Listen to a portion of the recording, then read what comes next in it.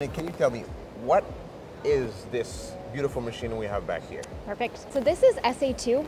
This is basically the evolution of our eVTOL aircraft. That stands for electric vertical takeoff and landing. This is a new form of mobility that is meant to work with existing transportation options. Supernal is another arm of basically Hyundai Motors Group's future mobility vision. Gotcha. And so this is a new technology to be integrated in basically all the other forms of transportation, existing and future options, right? Entry into service is going to be focused on the air taxi business model. Okay. So operators will operate this like a ride share.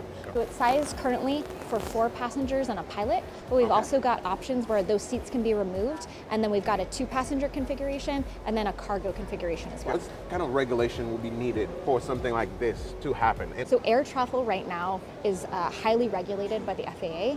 So we plan on starting certification testing in 2026 with entry into service in 2028.